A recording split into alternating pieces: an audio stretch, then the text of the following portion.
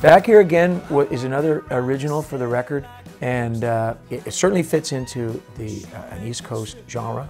I really wanted to write it about somebody that was compelled to go back and disrupt the life of somebody that they'd had a relationship with, and they knew it wasn't going to work.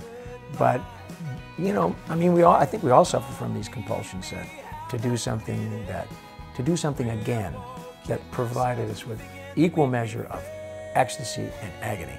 And that is what that song about. It's like, you know, as an observer of the song, you think, why? This is going to end up bad.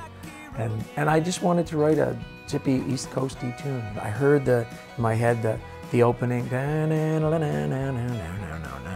and so I just wrote the song from that opening.